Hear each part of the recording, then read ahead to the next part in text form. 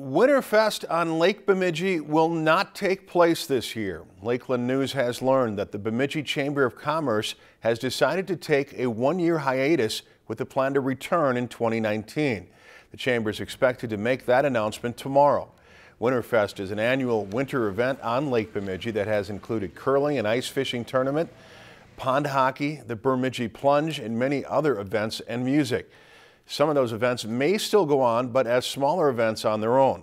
Lakeland News has learned that with the new permitting process in place this year, organizers were worried about not having time to organize and plan a well-orchestrated festival. If you've enjoyed this segment of Lakeland News, please consider making a tax-deductible contribution to Lakeland Public Television.